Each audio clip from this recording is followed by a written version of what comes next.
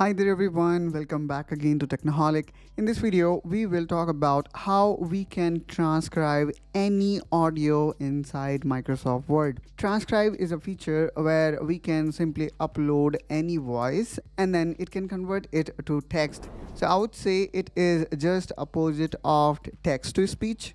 And if you are already Microsoft 365 user, then you can do it for free inside Microsoft Word. So let's see how we can achieve it. And here also you can see I already have open Microsoft Word, and you do not even need to change any tab. All you need to do here is you need to go to this dictate option that will help you to dictate or write your document using voice. Now if you directly click on it, it will start a dictation function, but we need to click on something else. We need to click on this small dot and then we need to click on transcribe. Now here we have got these two options. The first one is upload voice, and then you can also specify which voice it is. Now let's click here on upload audio, and let me have a look here, and probably I can go with this one,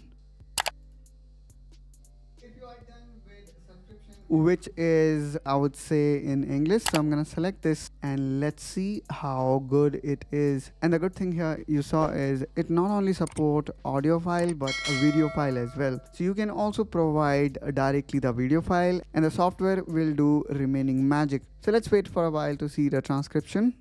And there we go. So here we can see the whole video is now being transcribed. All we need to do here is we can click here on add to document, and that's how, guys, it will be added to our document. And it also comes with these four options. The first one is just the text. If you do not want to add the timestamp, you can also write speaker name, and then we also have option to change all to Preetham because there is only one speaker in this whole script.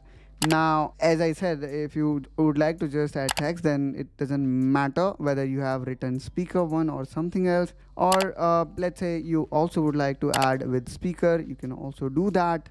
Now here we can see speaker one is also mentioned here, and then we can also add this with timestamp. So here you can see we have got all different kind of option available here in transcribe function that is available directly inside Microsoft Word.